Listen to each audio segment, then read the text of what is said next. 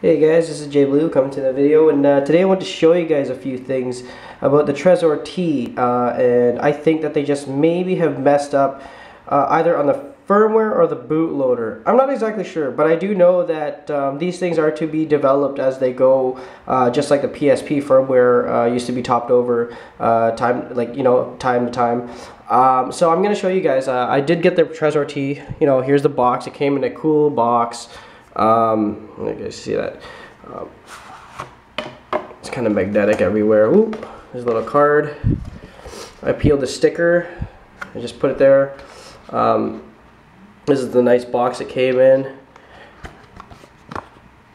Comes in a little, there's the seed two cards. I just put it in the back there.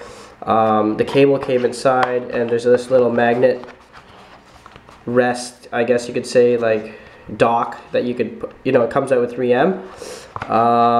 Just like everyone's been saying, I was more I had more hopes that it would be just fully functioning, everything's just good to go. And I'm reading this up all over the place. It came DHL and everything, quick, fast. And okay, so I'll just show you guys, okay? You see how there's this little sticker here? People are saying that the version 08 2018 and 09s are maybe the mixed up or messed up batches with lack of bootloader or firmware or whatever. And I'll show you guys what I'm talking about.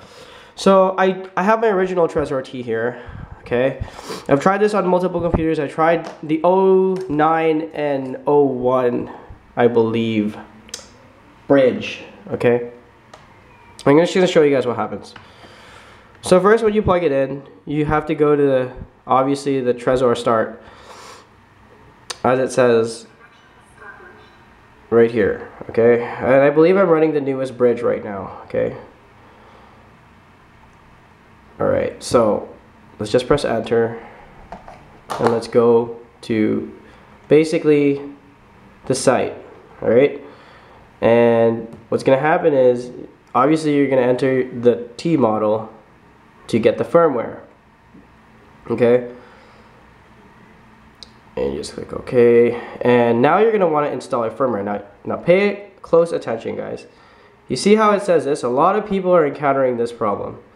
You install the firmware, and it's going to download and install. As you can see, it's going to basically sync with this thing and install firmware. Obviously, let's just get a screenshot of that. It's alright, so shaky, guys. It's just not focusing. Anyways, so he's going to do this for a second, okay? Now, supposedly the batch of these guys are the ones that didn't get a proper bootloader. And the reason why I'm showing you guys this is because you guys are probably stuck at that point and wanting, Trezor to basically give you guys the SD to basically fix this. To set it back to reset factory, something similar to like a Pandora battery was to the PSPs. So as you can see,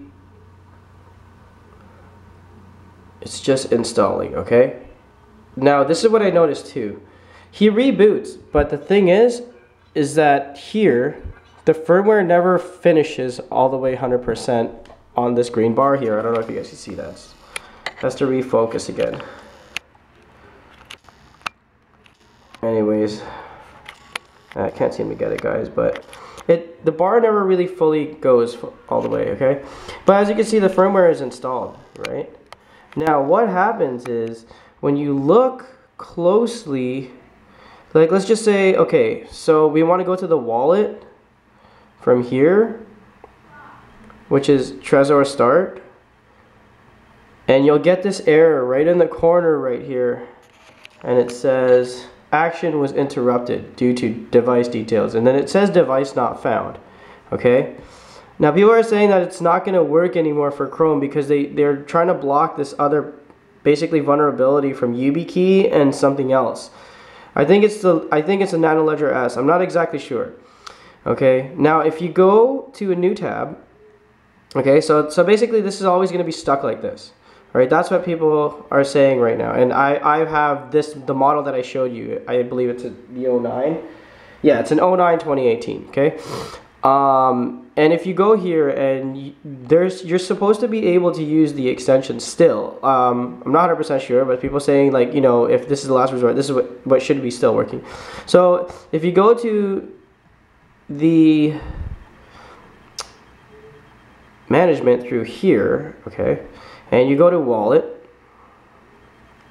it will try to reload this area here.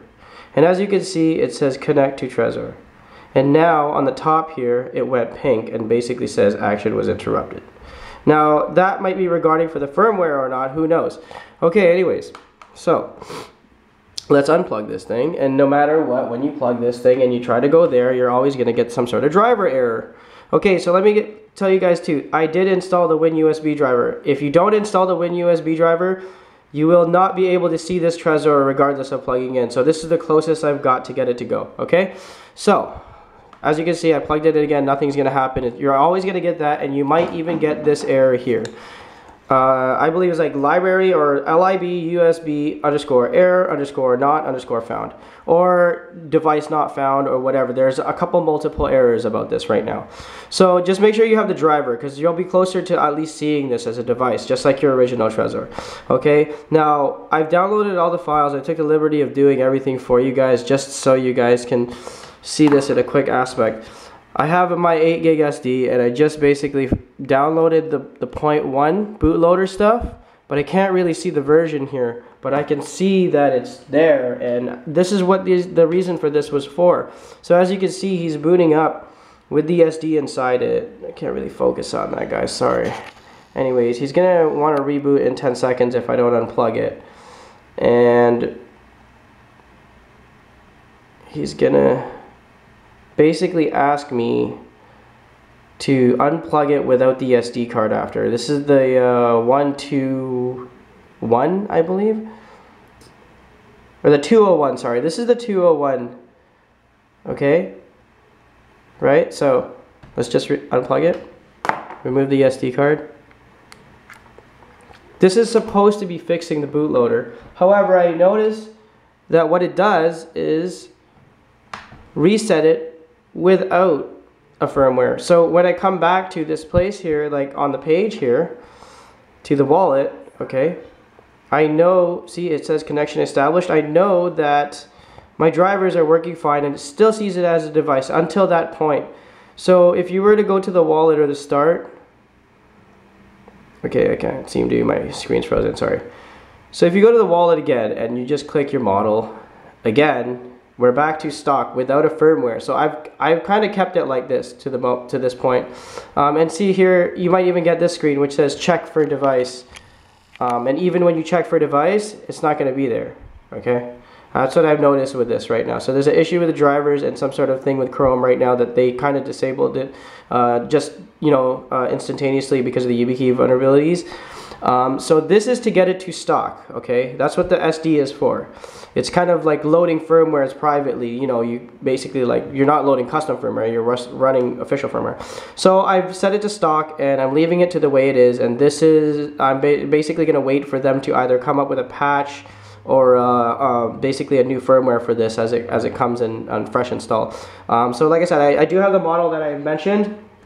And I've noticed that that's what a lot of people's problem is with the Trezor right now. We can't get our wallets up because it doesn't even let us install the actual firmware and finish and accomplish it, what it's supposed to do. So yeah, like I said, I just want to show you guys that for all you guys out there who are questioning what's going on with this thing. I don't know when they're going to come up with a patch, but I do know I'm running into this issue right now. And I did make the SD card that everyone says to make, basically to flush it out, to basically wait for the new firmware that should be coming out, hopefully. Anyways, yeah, I had so much high hopes for this product, and now I'm just like kind of disappointed. I'm not completely disappointed because I know this can get further. Again, I'm not a coder, I'm just a customer, and I'm just looking at it from that aspect, and you know, coming out and you know, having my fingers crossed and hoping everything was awesome, gonna be super awesome, and coming to some sort of firmware slash bootloader issue upon release is kind of a little lame. Anyways, I hope you guys like it. I hope I told you guys something or whatever. Comment below. below. Tell me what you guys think. And yeah, to all you guys out there who have this same issue, how unfortunate. And especially for the kind of release of this Trezor T. Alright, hope you guys like it. See you guys later.